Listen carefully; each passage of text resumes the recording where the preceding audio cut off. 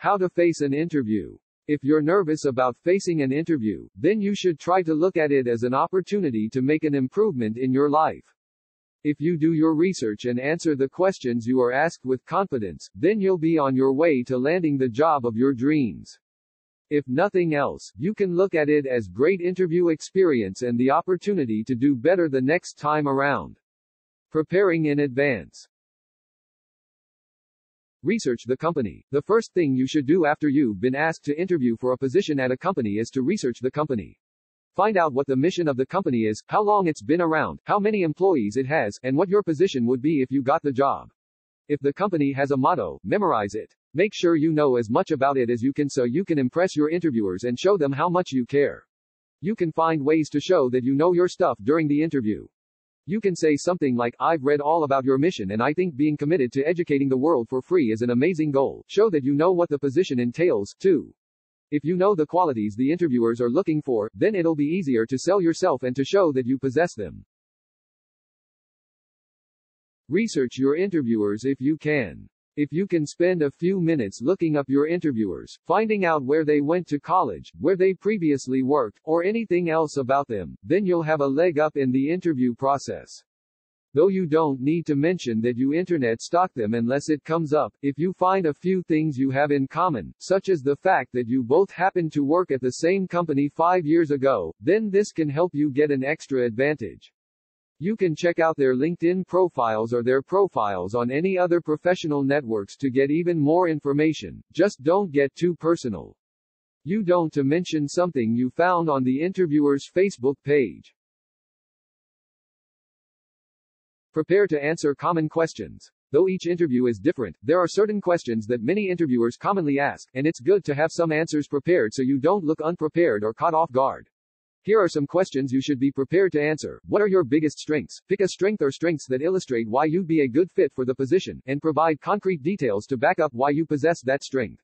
Make sure it's relevant to the job. What are your biggest weaknesses? Don't say, I work too hard. Everyone has heard this one before. Instead, pick a weakness that isn't super important to the position and show that you're working on improving at it. Say something like, my biggest weakness with teaching is time management. I get so excited about all of the material that I sometimes try to cram too much new material into one class. But I've learned to break down each class in 5-minute intervals and to make sure to only cover what the students can handle in one class period. Why do you want to work at this company? Don't tell your interviewers that you want to work there because it's the only company that asked you for an interview. Instead, point out several things you like about the company and be as detailed as possible. Also make it clear why you think you would fit in there and be able to contribute to their team. Prepare to ask at least 2 questions. At the end of most interviews, your potential employers will ask you if you have any questions you want to ask them. You should prepare at least a handful of questions and pick the ones that are the most relevant to ask. This shows that you've done your research and are excited about the position. If you just smile and say that you have no questions, this makes it look like you don't care about the position all that much. Here are some things you can ask about, details about an aspect of the job you'd like to know more about, asking what your daily life on the job would look like, such as how much time you'd spend collaborating with other co-workers, asking what their favorite part of working for the company is, asking about other ways you can get involved at the company in addition to the job description. For example, if you're applying for a teaching job at the high school, you can ask if you can be involved in extracurricular activities too. Practice with a friend. If you want to feel really confident going into that interview, then you may want to practice with a friend or even someone who knows about your field first. This can help you practice stating your answers with confidence, getting the body language down, and feeling secure in what you have to offer. This is also a great way to get rid of some of those pre-interview jitters and to give you the confidence you need to face the interview.